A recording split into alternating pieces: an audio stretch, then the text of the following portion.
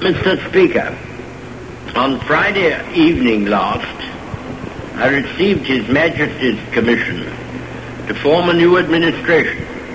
It was the evident wish and will of Parliament and the nation that this should be conceived on the broadest possible basis, and that it should include all parties, both those who supported the late government and also the parties of the opposition. I have completed the most important part of this task. A war cabinet has been formed of 5 members, representing, with the Liberal opposition, the unity of the nation. The 3 party leaders have agreed to serve either in the war cabinet or in high executive office. The 3 fighting services have been filled. It was necessary that this should be done in one single day, on account of the extreme urgency and rigour of events. A number of other key positions were filled yesterday, and I am submitting a further list to His Majesty tonight. I hope to complete the appointment of the principal ministers during tomorrow. The appointment of the other ministers usually takes a little longer, but I trust that when Parliament meets again, this part of my task will be completed, and that the administration will be complete in all respects. Sir, I considered it in the public interest to suggest that the House should be summoned to meet today. Mr. Speaker agreed and took the necessary steps in accordance with the powers conferred upon him by the resolution of the House.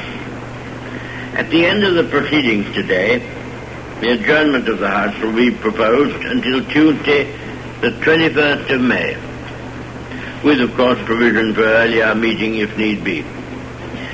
The business to be considered during that week will be notified to members at the earliest opportunity.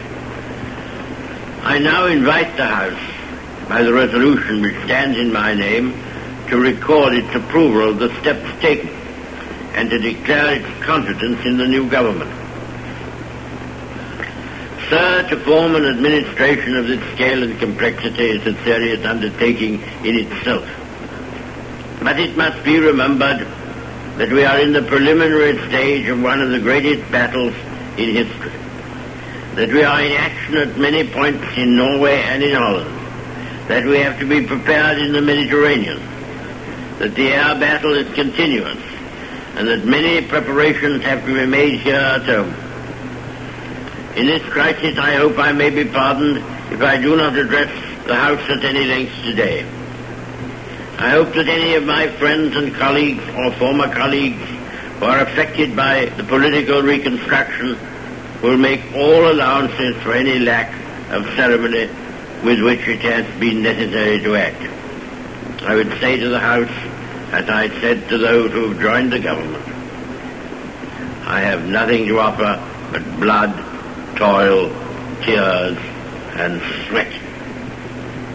We have before us an ordeal of the most grievous kind.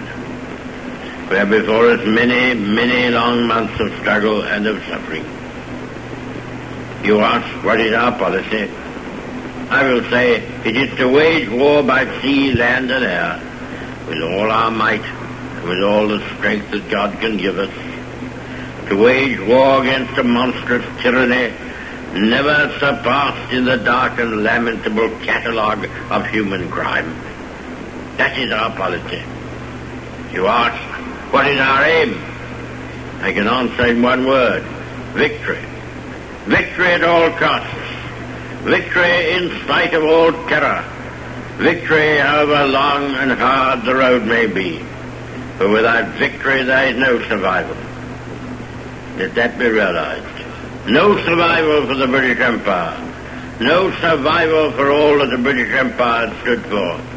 No survival for the urge and impulse of the ages that mankind will move forward towards its goal. But I take up my task with buoyancy and hope. I feel sure that our cause will not be suffered to fail among men.